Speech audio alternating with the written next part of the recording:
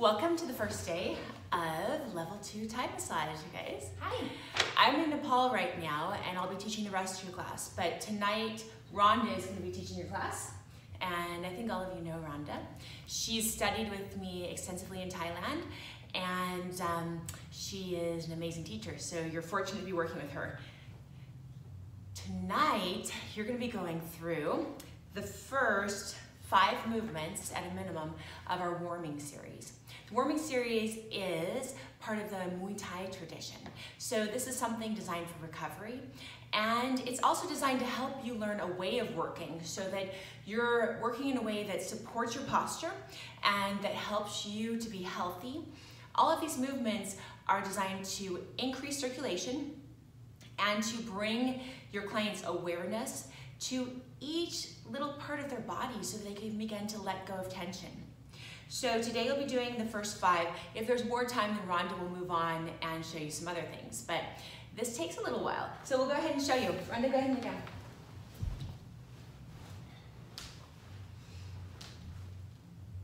Okay, so before we begin with these first 5 main movements that we're going to do with the warming series, we're going to want to take a moment and do wide kuru. So this will be warming our heart. We usually warm up our hands, showing respect to our client, to our line of teachers, Dr. Shavaka, and showing respect to ourselves.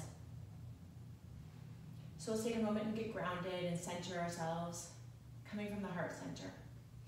And then we'll go ahead and hold on to our client's feet and just kind of squeeze a little bit on the plantar surface, relaxing your body, connecting with your client, breathing with them.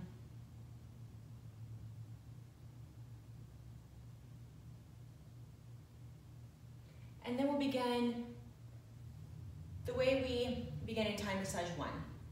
We're going to press the heel of our client's feet, and then we'll press the medial aspect of the arch, and we're going to press up at the ball of the foot, all of us staying on the medial aspect of their feet, and then coming back to the arch, and then finally returning to the client's heel. This palm pressing, 1, 2, 3, 2, 1, walking up and then walking back down. Now we're going to walk up on their feet, back and forth. All of these movements come from your lower body, and they're just very relaxed. Your shoulders should be straight and even. And then as we come to the ankle and lower leg, we're going to turn our fingertips up. So our fingertips come up. And we're going to press the gastrocnemius and soleus group away from that tibia.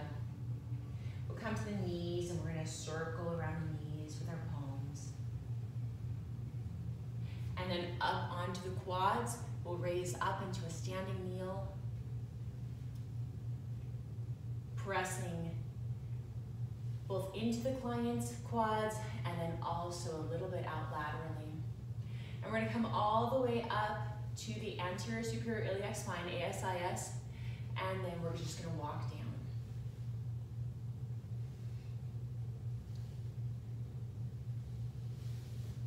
Circling at the knees, and then with fingertips pointed up, pressing away, pressing the musculature away from that tibia.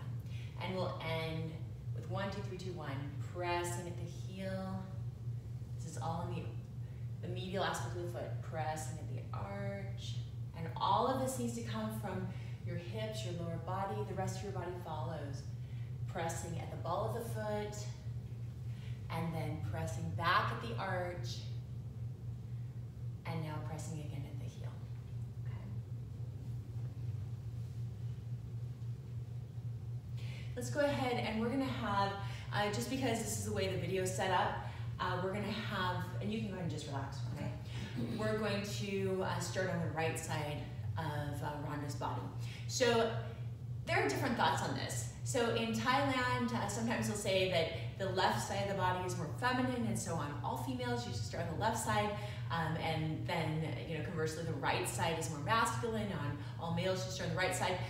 But then other teachers will say that if your client's heart is on the left side, more on the left side of the body, and it usually is, it's kind of a joke, that you would start on the left side of the body. And so, but there's also a thought that you could balance the element that is most strained in the moment. And so let's say that Rhonda's masculine side, because we both have these two sides to ourselves. So let's say that her masculine side is more strained right now. She's doing a lot of activity, and she's having to think a lot of like business things, and she's not getting a lot of rest in her life, and she really feels like she's shouldering a lot of the responsibility that is more like yang and more typically what we think of as like that male energy. So we both have two sides to us. So we'll go ahead and start with that in mind. We'll start with Rhonda's right side. And we're mostly starting with Rhonda's right side so that I can turn her in the direction that I want for the video. So you'll want to think about those things when you choose which side. So I'm going to go ahead and lift under her popliteal space and lift under her ankle. And I'm going to swing around, and I'm holding again under the ankle and heel and under the popliteal space. And then I'm going to take in this case, my foot that's more inferior with respect to her body, and I'm going to put it across her straight leg. And then I'm going to place her right foot by my foot. I'm going to move her arm out a little bit, and I'm going to support at the shoulder and just press just on that IT band right above her knee, superior to her knee. Press that knee down to the ground. Okay. And then I'm going to come back, and I'm going to kneel behind Rhonda by her hips, and I'm going to go ahead and with the heel of my palm, so heel of my palm, right on her sacroiliac joint. This means I'm going to need to be back a little ways away from her so I can make that work. But with the heel of my palm right on her sacroiliac joint, and her PSIS is cupped in my palm, I'm going to go ahead and press her hip forward. And all this pressing comes from my lower body pushing forward. It doesn't come from me muscling anything with my arm. My arm is stacked, things are stacked, and then I move my body forward. My hip moves forward, the rest of my body moves forward, my arm moves forward as an extension, and I give her a nice stretch. And we can do this a couple times. We can move up a little bit, so we're in the low back, on the erector spinae, and then we can move back just medial to that PSIS on the sacroiliac joint. Stretching forward, okay? There's very little pressure on the shoulder. So on her shoulder right here, we want to go for maybe like 10% pressure. And so we don't really want to strain this area and these pec attachments. I'm gonna bring her arm over now, and I'm gonna go ahead and kind of push her hip down and allow her body to almost lay prone. So she's almost on her belly, but not quite. If we need to, we can support. She looks pretty comfortable, but she could support under her head with her arm, or we could put a pillow there. So, but I want this leg so that I can access the hamstrings. Okay, so there are a couple ways to do this. We basically are going to do a series of compressions for this first movement, and in the warming series, and we're going to move from the gluteal fold to just superior to the popliteal space. And so we have some different options. We can use our own tibia. So if I were going to do that, I would go ahead and I would press down with my tibia, starting at that gluteal fold, and then I would have these little presses incrementally all the way to just above, just superior to the popliteal space. So each of the presses are going to be about 1 minute though, 60 seconds, so it's a long time. And we're essentially flushing circulation through her leg, through her lower body. They're nice long holds that give her mind a chance to connect with what's been going on with tension in her body. So we can do presses with our tibia. We could, if we wanted to, we could press with our foot. So we could stand here. I like to have my toes pointed out laterally, not towards the midline of the body. I think it's more comfortable. So we could do 1 minute presses there and work our way down.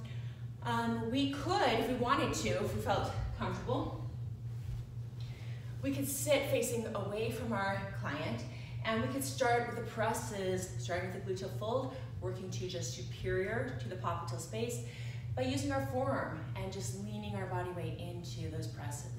So we could do that. Or you could do what Ajar Pichet, one of my teachers in Thailand, that teaches this Muay Thai warming tradition and this way of working that's so good for you as a therapist and really helps your client too. We could do what he does, which is actually sit on the client. So this is something that usually I will teach to either couples or family members, something they can do to help with hamstring injuries or help with really just tight hamstrings that are resistant. So I don't do this a lot on my clients, but I want you guys to experience it because it is very traditional and it is part of like the commoner style. So if we were doing royal Thai massage, you would never use any part of your body except for your hands and your fingers. You stay very far away, but that's very hard on your body as a practitioner. So this is the commoner style. This is like the style that for the athletes and the style for your family members and friends and farmers, people that are like out really working and doing hard work. So if you're doing that, then we'll try the sitting style. We're gonna sit and we're sitting on, we're kind of curved. So you're not really on your glutes as much as you are almost all the way up to the flat of your back. So I'm gonna put my left leg out a little bit and I'm going to tuck my right leg heel towards me a little bit and get in a position where I can sit and relax, and we'll stay here 60 seconds.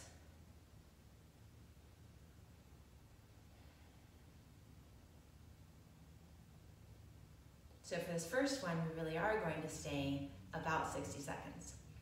And I don't have a timer with me, but when you do this in class with Rhonda, I want you to stay for the full 60 seconds so that you can feel what that's like and so that your client can also experience it.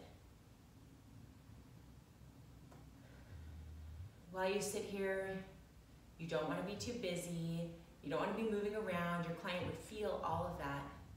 You just want to allow their brain to connect with their body, and you want to allow them to get into a meditative space.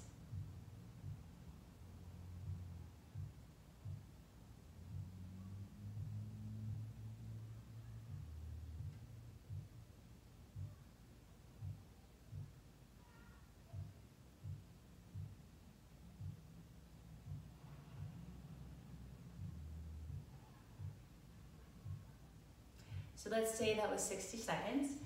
On this first press, we're going to lift up, allow that blood to flush down through her leg. Do you feel that warming? Oh yeah.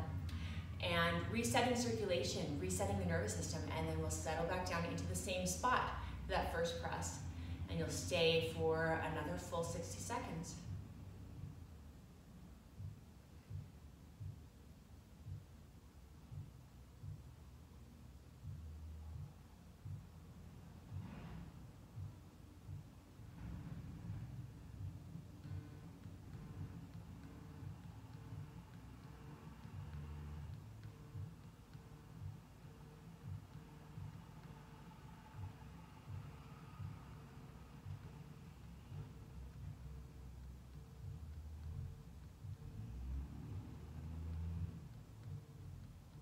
So for demonstration purposes, let's say that was 60 seconds, and we'll lift up slowly, and we'll move down just a tiny bit, just incrementally a tiny bit to our next spot.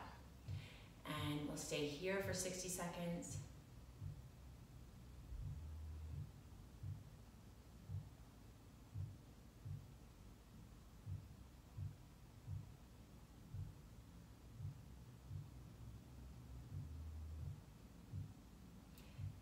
Let's say that's 60 seconds for demo purposes. We'll lift up again just a tiny bit, come down to the next spot. As we get close to the popliteal space, we're going to go ahead and lift our client's lower leg up, bending the knee. This will help our client to ensure that we're not putting pressure on that popliteal space. So it protects the knee and raises everything up. So we'd stay here for 60 seconds.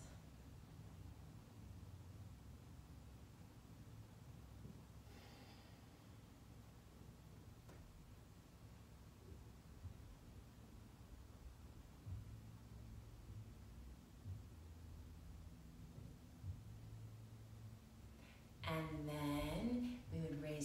up just a little bit, and we do our last press just above that popliteal space, staying for 60 seconds here. So this is the progressive warming of the hamstrings, essentially flushing blood through the hamstrings, progressively starting at the gluteal fold and then ending with your last press just superior to the popliteal space. So with each press, each compression, we're suppressing circulation, and then we're flushing it through because we get a little increase in circulation, like a damming effect, and then we open the floodgates and flush that through. So this, of course, sends a signal to both the body and the brain to reset things and to stop chronic holding patterns. So let's say about 60 seconds. We're going to go ahead and lift up.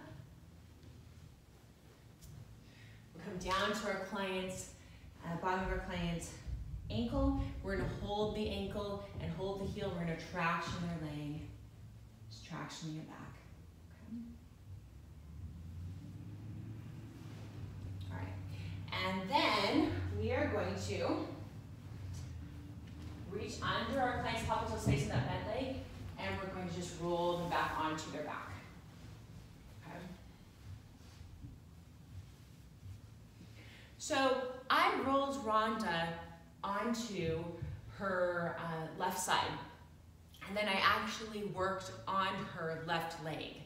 So even though I started on the right side with that stretch and everything, I ended up working first this left leg. So I'm going to stay with the left leg. So our next movement that we're going to do is lifting this left leg up and bending the knee. And this is going to be IT band presses.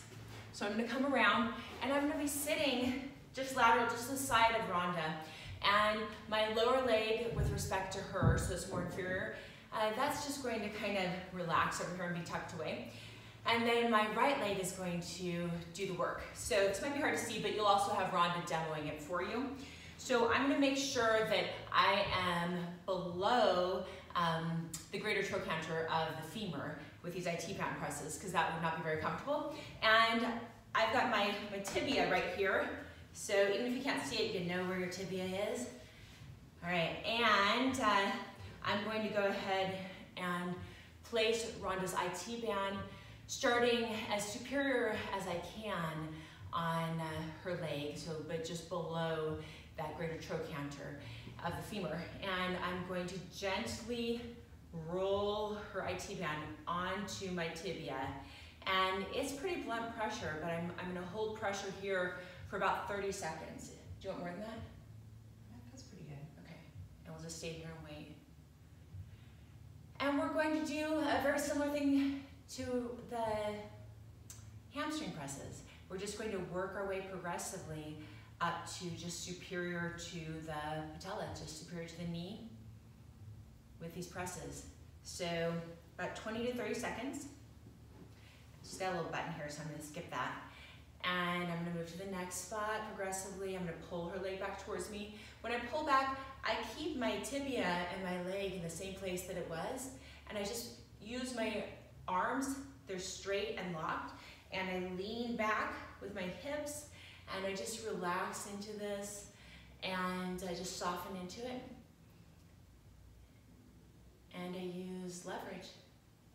So now I'll go ahead and release. I'll move to the next spot, pressing in, leaning back, just relaxing, allowing her brain to connect with her body and to feel and process the tension that's there in a supportive way where she doesn't have a strong emotional reaction to it, but instead is able to see it and soften to it, disengaging that chronic holding response. So now I'm going to move up a little more. So if my client's leg, if it feels like, oh my gosh, I'm out of tibia, you know, like our legs don't match up, all you have to do is just move their leg or move your leg to a different position so that you then do match. And then roll onto that blunt surface of your tibia. So you just look at your client, you look at your body, and you align your two structures so that you can place pressure where you need to, and you can do it in a way where you're not straining, where you're relaxed. It's a way of working. It's the law of least resistance. It's conserving chi. When we work this way, I guess in Western terms, this would be called flow, but it's softening into what you're doing and allowing your client to soften too. Now, if you do this, your breathing will naturally align with your client and will naturally begin to slow down.